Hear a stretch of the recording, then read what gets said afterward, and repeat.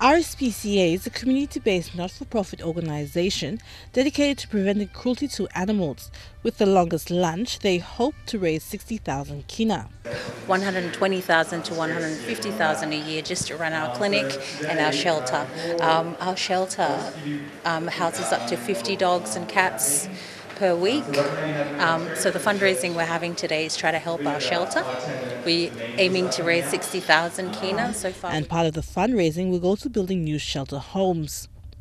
RSPCA is also a strong advocate of the illegal selling of native animals and have an education program on that. We have a policy where we would prefer for people not to buy animals because when you buy, you encourage the trade to continue.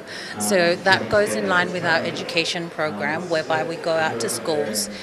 They also encourage families in the nation's capital to stop by RSPCA and adopt a pet. Adelaide Xerox Kari National, EMTV News.